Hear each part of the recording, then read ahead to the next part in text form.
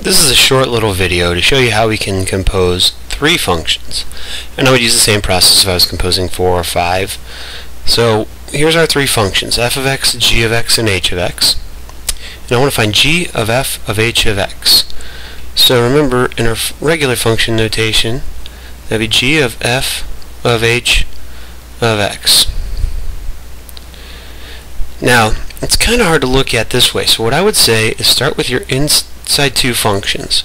So let's just first concentrate on finding f of h of x.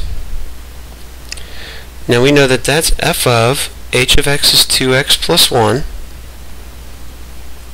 So that means in f, any place there's an x, we're putting 2x plus 1.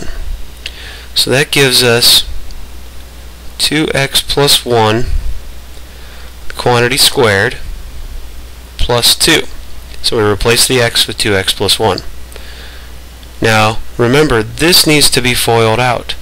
It's actually 2x plus 1 times 2x plus 1 plus 2 at the end. So doing our FOILing, we have a 4x squared plus 1 plus 2x, so plus 4x. And don't forget our plus 2 from the line before. So when done, this is 4x squared plus 4x plus 3. Now this is what's going into G for our triple composition.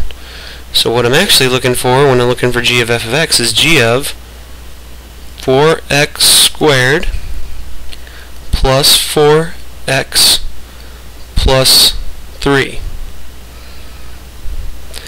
Now remember what g says. So now any place there's an x, we're putting this in as the input. So g has its input in the denominator. So we'll have 3 over 4x squared plus 4x plus 3. And there's not really much more simplifying we're going to be able to do past that.